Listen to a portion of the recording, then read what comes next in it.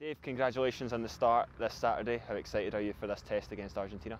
Well, thank you. I'm absolutely buzzing. It's always an honour to represent your country. How have you found the camp so far and the tour in particular?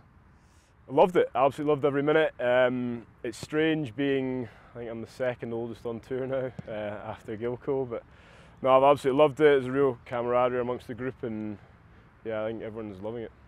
And also starting in the lineup on Saturday is Hamish Watson, your teammate at Edinburgh, his 50th cap. Just talk to me about him as a player and as a person.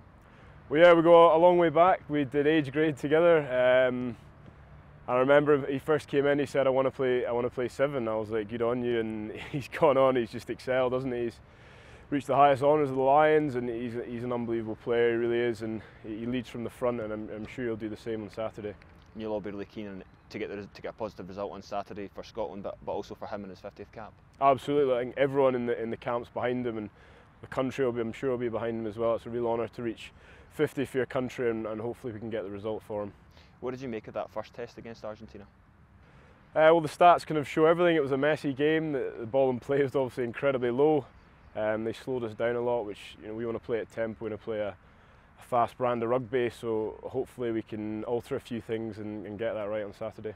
And someone who made their first start for a while last Saturday and is back is in the starting lineup again, Mark Bennett, plays with you obviously at Edinburgh. How good has he been? Oh, he's been amazing. He's had a real good year this year. He's back to his best. A bit of hardship in not playing for a long time for your country, and he's fair play to him. He's stuck at it and he's come back, and he's been immense this year for Edinburgh and Scotland. So fair play to him.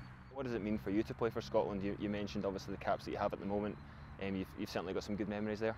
I do, yeah. You think back to when you're younger, and every boy who plays rugby kind of dreams of it, and when you hit that stage of playing for your country, it's almost a bit of disbelief that you've actually made it. But look, you step onto the pitch, you love absolutely every minute of it.